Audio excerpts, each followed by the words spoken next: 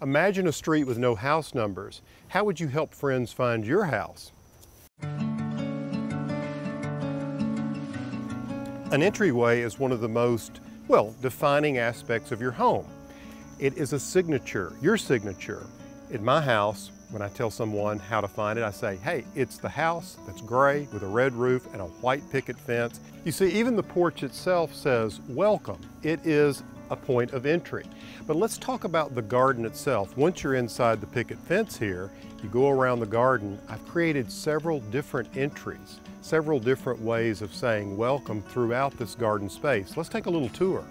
This is the fountain garden. It takes its name from, the fountain you can see right here. But these entryways really define it. They give it a sense of welcome. What I did here is I used elements from the house itself, and I think that's very important. You see, I took the same column profile, a simple Doric column from the house, and created these arbors.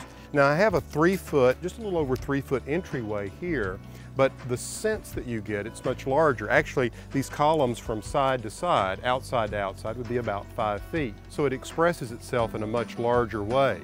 And to carry on this idea of the same element of architecture, I created this entablature which matches the entablature on the porch, and then above it I did a bonnet to support growing vines or just to cap it off and give it a finished look. Now you might think that these are antiques, fragments from some other building or something like that. You could certainly use that, but I actually had these made to fit these arbors. And if you'll look at the very top, we just used a fence post finial, a little fleur-de-lis at the top to finish it off. Now if you take a look at the sides, I had the same welding shop create some panels on either side to really give this a sense of entry. And when you're talking about entryways, you can't forget about the floor.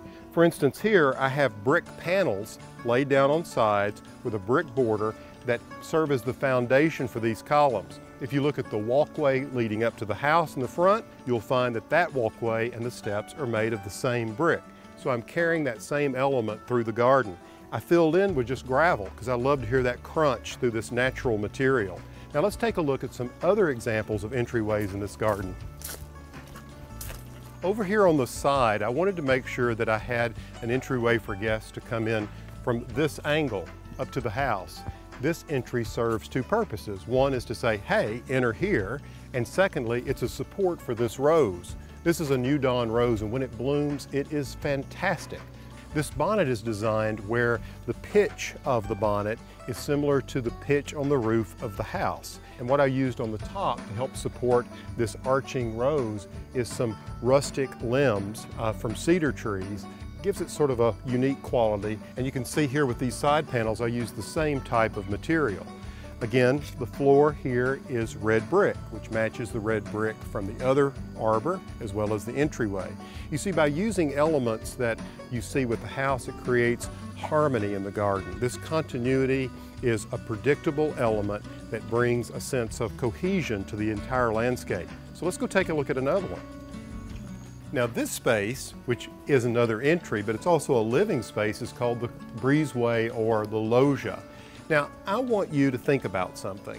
You're probably thinking, Alan, this is really dull because you're using the same materials over and over. I'm daring you to be dull. If you use these same materials over and over in key places, it does indeed create a sense of harmony, and that's what it's all about. Just follow the precedent of the house itself. The house was built originally in 1905. Then in 2005, 100 years later, I made this connector. Yeah, 100 years. I know I don't look like I'm 100 years old. I think I'm holding up pretty well, don't you? So what I did is I built the garage and this connector, but I used the same elements from the house. It's so important to think that way. This entryway or passage from one side of the garden to the other side of the garden is reminiscent of the porches of this 100-year-old house. The beadboard ceiling, again, we're back to the white columns, and of course the floor, again, is the red brick. Be dull, don't be afraid of it. Now, come on, I'm gonna show you a couple of other arbors. Now this entry into this small, narrow side garden couldn't be simpler to create. What I did was planted a hedge and carved an arch in it. Not only does it allow me to keep in line and cut this each time I shear the hedge, I can clip it with precision, but it also allowed me to pull the tops of these two hedges that are closest to this entryway over to create the arch itself. And this is a camellia hedge, a Sasanqua camellia hedge. It blooms in the fall and it's covered with pale pink blossoms. It's really pretty. Now you might say, well, what does this garden look like in the winter? Well, I got to tell you, with these architectural elements through the garden, when it snows, it becomes a magical place. So if you're interested in any of these entryway ideas or the plans or designs for them, you can learn more about them in my first book, Garden Home. If you're enjoying these segments on style, tell a friend about them and subscribe to ehowhome.